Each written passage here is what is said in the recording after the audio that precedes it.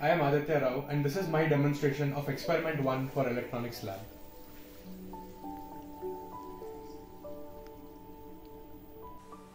In this experiment, we are going to measure the voltage transfer characteristics of the 7400 NAND gate.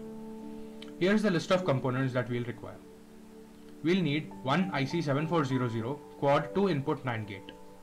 We'll also need one trim pot 1 kilo ohm potentiometer, one breadboard, a voltmeter, and the ADLM1000 kit. This is the 7400 chip pinout.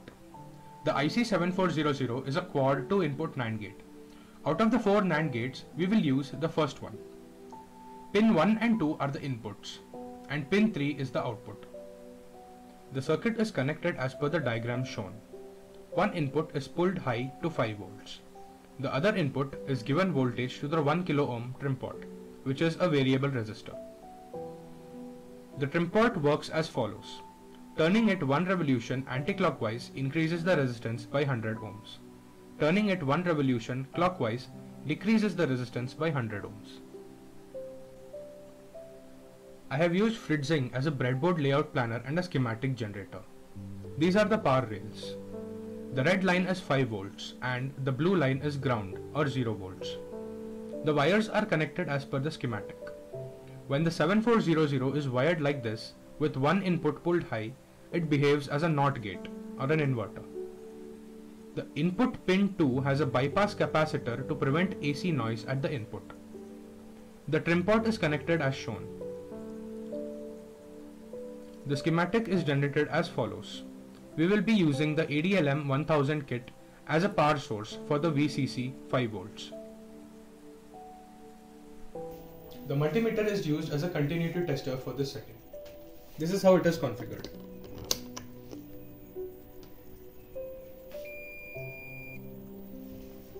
We will be continuity testing the VCC rail to pin 14 first.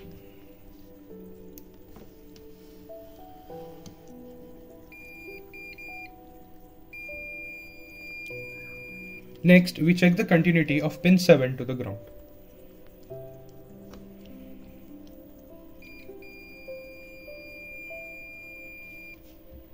After the continuity is tested and is okay, we continue with the experiment. The multimeter is used as a voltmeter for this experiment. This is how it is configured. The range is set above 5 volts as shown here. We'll be using the same multimeter to measure the input voltage and the output voltage. The experiment is to check the output voltage for various input voltages. I will be using the ADLM1000 kit as the power source for this experiment for this breadboard.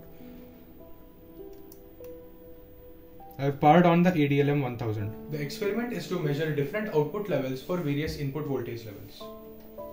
Here I have connected the positive probe to pin 2. I have adjusted the potentiometer such that we have 0.20 volts as the input. For this value, I'll check the output voltage level by connecting the probe to pin 3.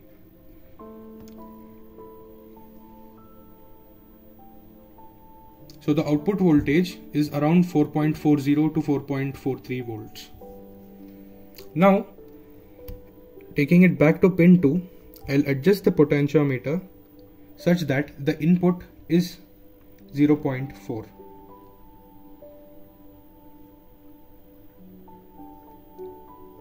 I'm turning it anti-clockwise so that we get 0.4 as the input.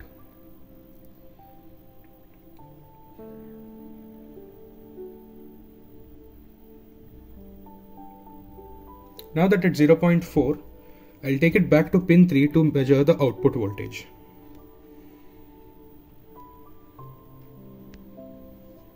So the output voltage is around 4.42 volts. Around 4.42 volts. I will vary the input in steps of 0.2 so that I'll have 25 readings in total until I reach 5 volts. Then we will plot the output voltage to each input voltage in steps of 0.2.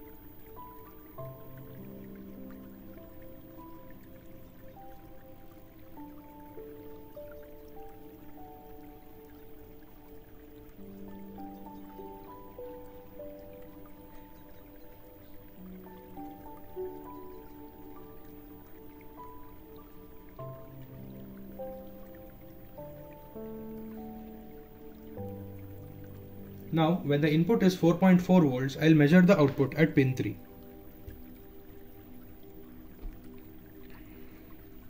Here we can observe that when it is 4.4 volts, the output is 0.02 volts. Now I'll increase the input by turning it anti-clockwise.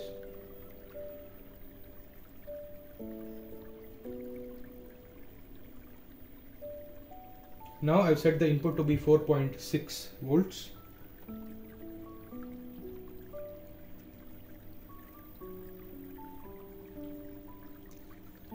And I'll take the probe to pin 3 to measure the output. So the output is around 0.2 to 0.3 volts for the higher levels. Now for the different voltage readings that we got at the pin 3 for output, we'll have to plot it in this table so that we'll get the voltage transfer characteristics for this gate. With this, we can plot the values of the output voltage for each of the individual 25 readings of the input voltage. With this, we will have a graph of V out versus V input, which will eventually give us the voltage transfer characteristics of the NAND gate IC7400.